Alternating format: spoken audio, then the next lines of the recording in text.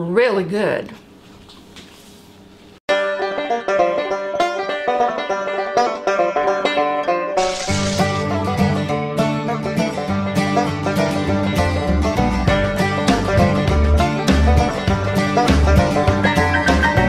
We're going to start with our sweet potato, and I'm going to cook it the quick way in the microwave. I got it in a bowl, and I put a little water down in the bottom of the bowl, and I'm going to put it in here and put it on 6 minutes.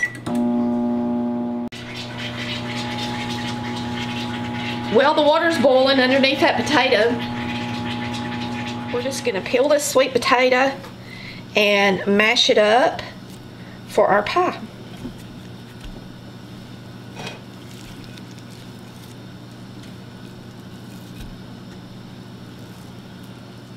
Just get a large sweet potato.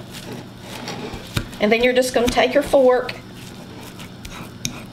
and do a really good job of smashing it, because you don't want big hunks of sweet potato in your pie.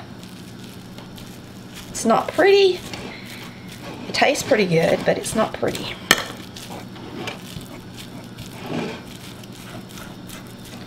This is the quickest way to make a pie, because you just, you know, stuck the potato in the microwave. It did take a few more minutes, so I mean, it should not take over 10 minutes to get your potato soft, but make sure it's good and soft, okay? So you can make a pretty pie. We're going to put this potato in our mixing bowl.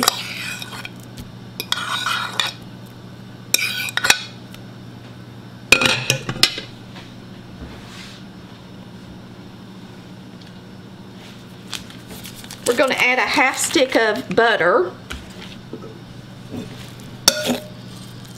That'll melt down in there, and that help cool that potato down a little bit. We're going to put our eggs in last because this potato's hot and I don't want them scrambled, okay? So just let your butter melt. Put in 3/4 cups of canned milk, which is heavy cream. Whatever you have on hand, use it.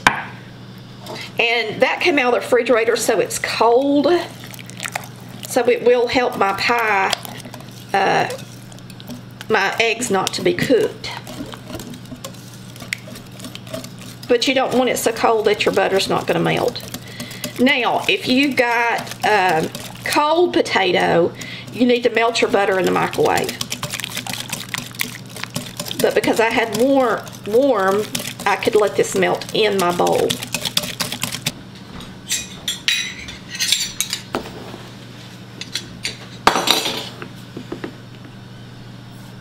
Three-quarter cup.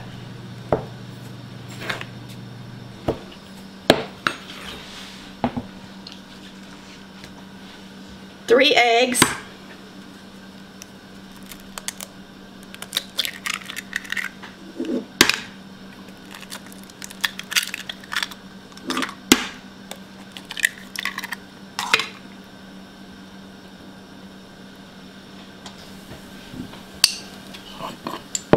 I put in a half teaspoon of cinnamon. Granny never did, so that's optional, but we like it. And then a dash of salt. We're going to mix this up and get it in our crust and get it in the oven. It's a really good pie, very fast and easy. Something good to eat.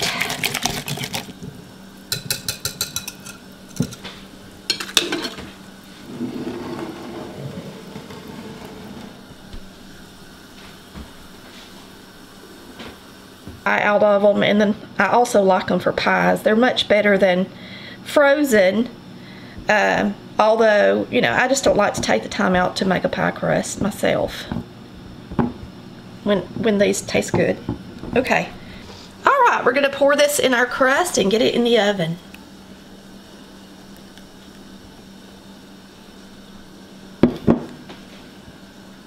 Pies are the easiest dessert to make, in my opinion.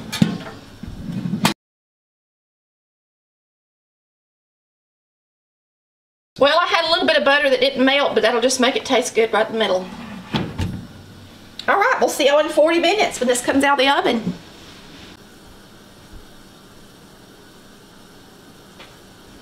and it's still a little jiggly in my opinion.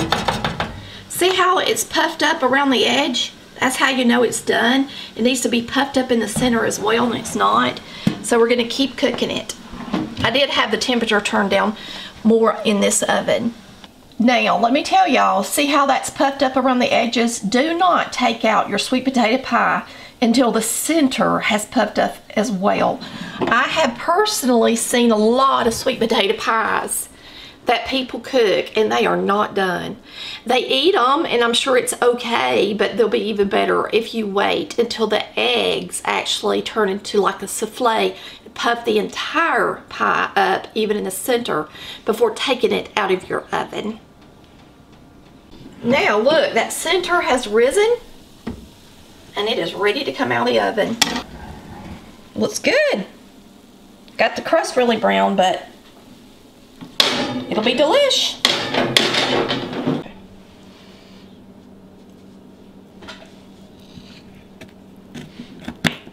It's still a little bit warm, but I want a piece.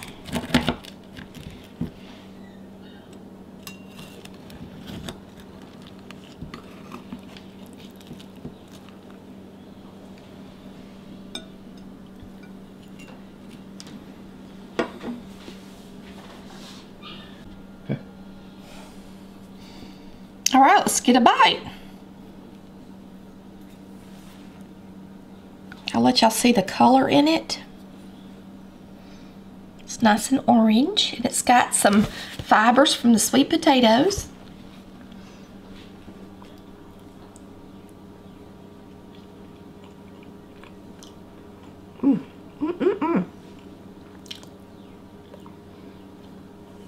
It's very good. It's nice and sweet. If you're a diabetic and you want to go lower on sugar, you could do it easily. If you got a good sweet potato, you could just about put a 1/4 cup to a 1/2 cup in there and it'd be plenty sweet, because this has got 3/4 cup of sugar and it's really sweet. Okay, it's really good. Thanks for watching Colored Valley Cooks, where we cook like Mama did. Bye, y'all. Love ya.